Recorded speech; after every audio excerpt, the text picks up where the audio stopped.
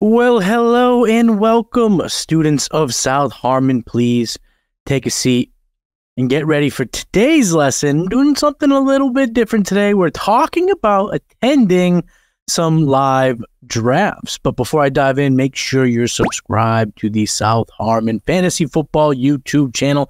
Get ready to absolutely destroy this like button on this video as well. Let's get that algorithm up. Let's get those numbers up.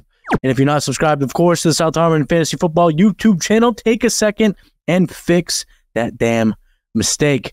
Today, students, Professor Kiwoom's talking about the do's and don'ts whenever you're attending a live fantasy football draft. It doesn't matter if we're talking about home leagues, industry leagues, competitive leagues. We're talking about all live drafts. Professor Kiwoom has got you covered. We're going to take you from the buffoon or the hooligan or the Debbie Downer that you've been, and we're going to make sure that you got the right do's, the right don'ts, and you are the ideal league mate and a great bud when you're getting ready to have, you know, one of the best days of the summer, which is the fantasy football live draft. And of course, if you have any questions, comments, or concerns, leave them in the comments section and we will get right to those. Students of South Harmon, class has begun. Yeah.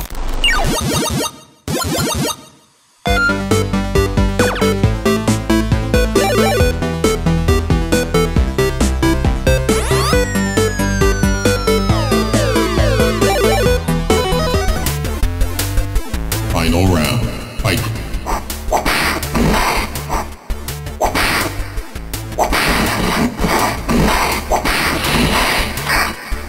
Finish him!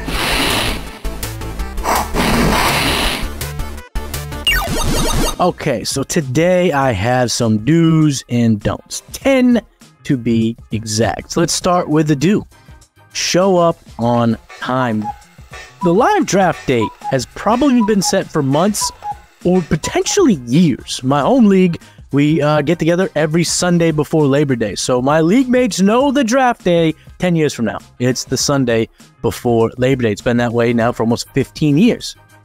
Make plans accordingly. Make sure that the day rolls right into the start time because, you know, we're not all lucky. We don't all have the whole day to frolic about with the friends and draft fantasy football teams. Some guys got to get back at a certain time. They may have responsibilities and what have you. When you start late, you drag the vibes down. And that's what you want to do on your live draft. You want the vibes to be high. You want to get high? All day long. So make sure you show up on time. You do right by the league so that everyone can get going at the right time. And sometimes, what more importantly, end at the right time so guys can get back to their families, work, whatever. Just don't be the person that shows up late. Show up on time. The first don't whenever attending a live draft, don't bombard your commissioner. Can't do it. Okay? Make sure if you have any suggestions for rule changes. This is not NOM. There are rules. Your league votes on those types of things. Have the conversation with the commissioner prior to draft day. Draft day can be a bit hectic, you know, whether it be a home league or an industry league. There's someone that is responsible that, you know, for the smoothness of the day. Someone has shouldered the responsibility to make sure the day goes off without incident. Walking right up to your commissioner, like, hey, we need to do this. What are you going to go to this? Take it out of the game of the guy. It just can get so much. It can cause the commish to wig up. I shoot all you motherfuckers. How'd that sound?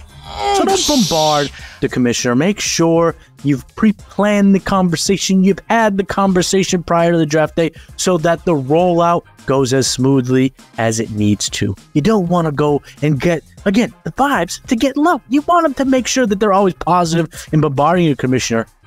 You don't want to be that guy. Don't be that girl. Don't be the person that bombards the commissioner right when they walk in. The next do whenever attending fantasy football live drafts, bring that energy. Now, I'm talking about the old timers out there. I'm an old man. I hate everything but Matlock. I'm 36. Me and my buddies were all approaching 40. I'm a man. I'm 40. The energy isn't quite there like it used to be, so you got to make sure you bring that energy. People might be tired, dealing with their families all week, having a lot of work. Maybe they traveled that week. There's a lot happening over the summer when you get older. Hey, everybody, an old man's talking. But bring the energy. Vibes stay high. Chatter can continue. Because, when we're all looking at our phones, looking at our laptops, scratching off who's gotten picked on our papers, our cheat sheets, get the shit sheet. People can get in their own heads. People want to think things through. Get the vibes high, get the energy high, and the draft will be a great experience from beginning to end, so make sure you bring that energy on draft day. The next don't, whenever attending fantasy football live drafts, don't make comments every single pick. And that goes for all of you, great pick people. Don't yell great pick after everyone. And don't be the one who's, oh, terrible pick, boss, but don't be that person, okay? Every single pick. There's a lot of picks that happen on draft day. Don't be the one that has a comment for every single one. Be selective. They'll land better. They'll be funnier. You'll get the reaction that you're looking for. Don't be the guy that's glazing every pick, and don't be the one that's hating on every pick. Stay in the zone. Be selective. Even if you want to prepare a couple dad jokes that you have up your sleeve when a certain player gets drafted or what have you, be prepared. That's fine. I like that. But don't be the person making a comment after every damn pick. There's too many picks for a comment to be coming from your mouth every single time. Correcto mundo. Bring your own beverages. Okay, I've been to a lot of fantasy live drafts, and sometimes you need to be the captain of your own ship when it comes to drinking. Doesn't have to be alcohol, could be anything. But if you bring your own beverage, you're setting the tone for your draft. I've had plenty of drafts. I've had drafts where I show up with beer, and it's just a light drinking day.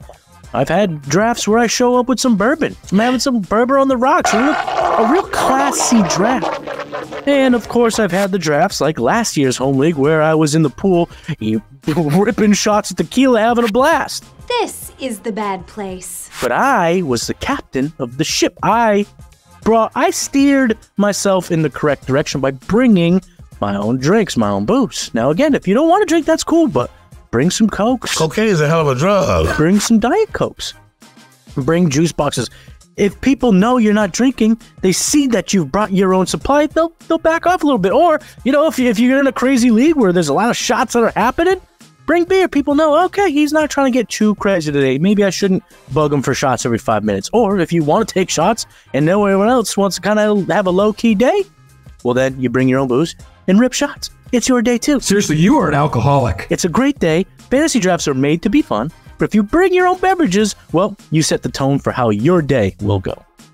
Don't be the doofus that continues to pick players that have already been selected.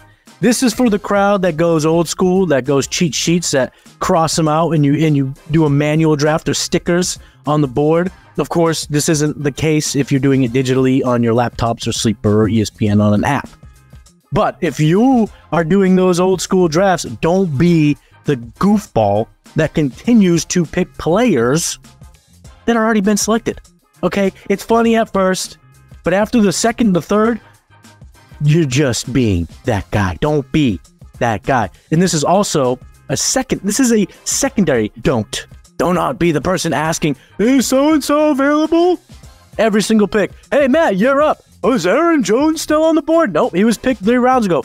You're not discovering a discrepancy in the draft. Okay, you're looking at your paper and you're seeing a whole bunch of scratches on it, seeing a bunch of people off the board. You look up, you see DK Metcalf. Well, he should have been picked 4 rounds ago. Oh, I've discovered something, everybody. DK's still available. I'm about to get him. Let's go. Is DK still available? No, goofus. This is the worst. He was picked 4 rounds ago. You didn't rediscover DK Metcalf. He didn't fall 4 rounds. Okay, don't be the person continuously asking who's available, and don't be the person continuously picking the players that have already been selected. Make sure to bring your own material or technology. Do not rely upon your commish or anyone else to give you the cheat sheets, the shit sheet, or pens or pencils. Bring your own stuff, okay? Don't stress anyone else out. This isn't school. Can I borrow a pencil? No, don't do any of that stuff. Bring your own laptop, bring your iPad, bring your folders, bring your material, bring your printed out warp papers. Shout out, Coop. Bring your own material, bring your own technologies. Do not rely on anybody else because you are your own man. You are your own woman. You are your own person. You are trying to dominate this draft. Do not bog anyone else down. Bring your own shit. This next one is a very big don't, but it's actually for a niche crowd here listening. This isn't for everyone, but don't. And this is coming from experience. Do not get too stoned at your fantasy draft. You don't want to be looking at your paper, deciding between Najee Harris or a receiver. You don't want to be looking at, oh, should I go Anthony Richardson early? Is it too early for quarterback? And then all of a sudden, some other thoughts start creeping in your head. What am I even doing on this planet? Or did I really get all that I could have out of college 10 years ago? Or, oh man, I forgot to get that gift from my significant other. Their birthday's coming up. You don't want those intrusive thoughts. And when you get a little too stoned, the thoughts that can get a little rapid, you can get a little anxious, and all of a sudden throw your whole draft out of whack. Done it before. It ain't fun. Also, edibles. Okay, little side story at the expo. We didn't read the labels of the edibles. Turns out a few of us got a little bit too high in the clouds. We were trying to fly at a certain level. We went a little too high, left the stratosphere. Okay? So, don't eat too much edibles. Don't get too stoned. Read the label at all costs and make sure you can stay in that sweet spot because you don't want to let the machine start running away when you're trying to make these valuable picks in the mid to late rounds. The last do, the most important do whenever attending live fantasy football drafts, have the most fun. Okay? Seems simple, seems obvious, but we get competitive when we're with our friends and we're trying to draft the best team. Sometimes your draft doesn't always go the way you want it. You had a certain plan, it doesn't go that way. You didn't get the player that you really, really wanted. Whatever. At the end of the day, fantasy football is meant to be fun, and as you get older, you realize that this day becomes more and more sacred because you just don't hang out with your friends as much as you can throughout the regular season, throughout life. Okay, your family, job, responsibilities. You can't always get with your friends and kick back and have a few and share some laughs like you used to. So remember, fantasy drafts are meant to be fun. And if they're industry leagues, meet people, have fun. Don't always sweat the actual game itself. Don't sweat the draft. Don't get too down on yourself. Don't get pissed about a certain pick. Doesn't matter. At the end of the day, fantasy football is meant to be fun. It's meant to be a way that you can kind of escape some of the stresses of real life and have fun with your friends or have fun with colleagues or meet people for the first time. It doesn't matter. Whenever you're at a fantasy football live draft, please don't just have fun, have the most fun possible. And the last don't that I'm going to bring up here in today's lesson, do not go MIA. Don't be the guy who's missing in action. Nothing will slow the vibes down more. Nothing will bring the draft to a screeching halt like being, where did he go? Where is she? What's going on? Where is this person? They're supposed to be up, especially again if you're not doing it via app, you're doing it with stickers on a board or cheat sheet, however you guys do it. Don't be the person where you look for what again. Come on, let's go again. Don't be the person derailing vibes. Don't go MIA. Stay in the designated draft area, unless of course if you're on an app and you can wander all about, you can do whatever you want. But if they're relying on you to be there for the draft to go smoothly, please never be the person going MIA. All right, those are the 10 do's and don'ts whenever attending live fantasy football drafts. I'm your Professor Matty Kiwoom. Thank you so much for attending today's lesson. Make sure you're subscribed to the South Harmon Fantasy Football YouTube channel. Absolutely demolish that like button and go ahead and leave a comment down below. Students of South Harmon, you're dismissed. Have fun in your fantasy drafts.